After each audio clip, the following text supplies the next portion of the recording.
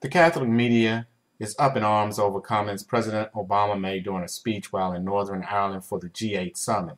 Obama made what is described as an alarming call for an end to Catholic education, in spite of the fact that it is considered a critical component of the church. In front of an audience of about 2,000 young people, including many Catholics, Obama claimed that Catholic education divides people and blocks peace, according to the Scottish Catholic Observer.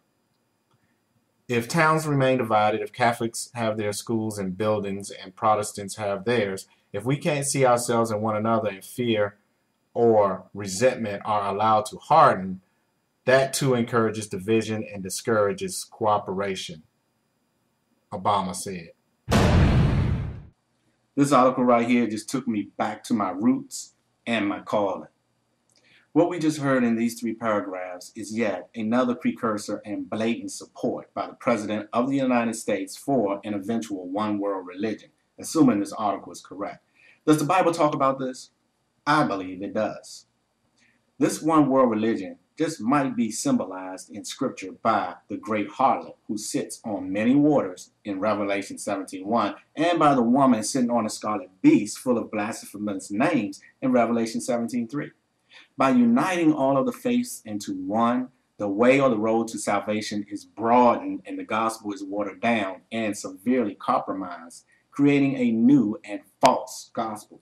Jesus told us clearly in his word, I am the way, the truth, and the life. No one comes to the Father but through me. John 14:6. So regardless if Obama said this or not, we know from God's word that this is coming.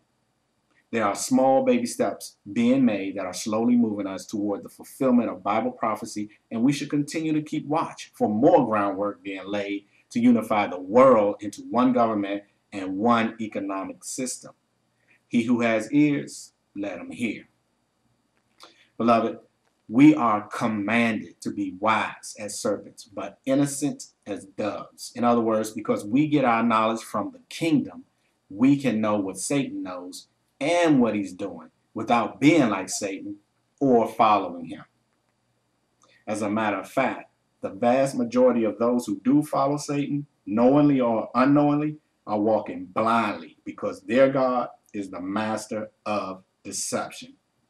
Stay in God's word, seek the knowledge, and receive the revelation directly from the kingdom.